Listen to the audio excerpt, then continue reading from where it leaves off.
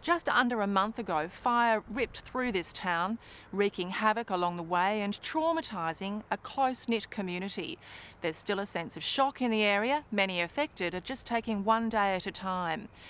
The stories of survival are still raw. Some faced life and death situations, and it's considered a miracle no people were killed. Tonight, Fiona Breen tells the story of one young family caught up in that Friday's chaos and their precarious run to safety. That's quite smoky. Still black out here. Just days after the fires rushed through their property between Dunalley and Connolly's Marsh, Tom and Alice Gray and one-year-old James are reliving a race for survival. On Friday, January 4th, water bombers spurred Alice Gray into action. First off, I thought for a second it was raining, and then I realised my house was being water bombed, and then I looked out my kitchen window and saw the trees behind our house on fire, and then I just grabbed James and the dog and drove to the jetty. Tom Gray was putting out spot fires around the sheep property when the young mother and toddler raced to the closest safe point, the couple's oyster farm. The threat of burning plastic oyster baskets soon forced them to move again. Our whole concern and aim for the entire day was to keep James out of the smoke. That was our reason for moving Alice from the jetty to this point. I was concerned about the piles of oyster baskets and plastic material, which I hadn't considered previously. So that's why I rang Alice and said it's time to move. Alice Gray drove through thick smoke towards Connolly's Marsh and her relative's waterside home, a safe haven that would soon burn to the ground. It was just so smoky. I mean, I knew where I was on the road. I had that much visibility, but I just didn't know what was in front of me, you know, like where I was travelling to. And you didn't know what it was going to be like when you were going to safety, really? No, and that's the only time when I thought to myself, I can't believe I didn't evacuate and that I've put my baby in danger. That was the bit that scared me more than anything. Did you fear for your life at all? It wasn't until we had to leave the jetty that's the time when I was the most frightened the whole day, because I didn't know if I was driving into worse conditions than what I was in.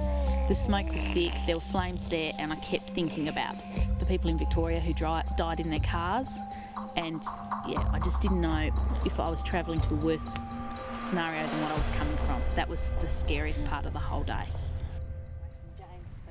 Like so many chased by fire, they abandoned the house for the sea, sitting in the ocean as a howling northerly brought flames to the shoreline. The water felt like it was the same temperature as the air, and it dried so quickly. We probably came quite high, but then we got up onto rocks, and I was probably sitting in it up to here for probably up to about 4 hours. The tide was quite low that day. Yeah, so there were rocks we could get in amongst, because it was the smoke. I didn't think I'd burn in the water, but I just had little lungs I had to look after. And so just getting low rocks around us was important. Holding her son in her arms, the young mother spent 4 hours sheltering in the ocean. The worst thing was we knew that the houses around us were exploding because we could hear gas cylinders, and boats would come around and say, can we take you somewhere? But we didn't know where we could go because everywhere else was on fire. And also I knew if we stayed here, Tom would find us. Because the phones weren't working at that stage, so we couldn't tell each other that we were okay, which was just horrific. It was frustrating. What did you think at this time when you didn't know what was going on with Alice and James? Well, I knew I had left them in good hands by sending them to my aunt and uncle's house. I knew that they had an evacuation plan. I knew that they were coming to the beach if it did get that far. But I found it still incredibly frustrating, you know, when the phones didn't work.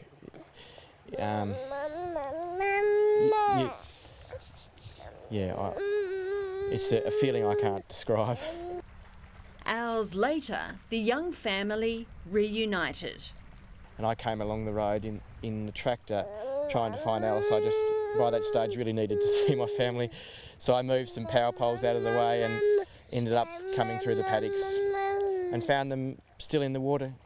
She was still in the shallows here at 9 p.m.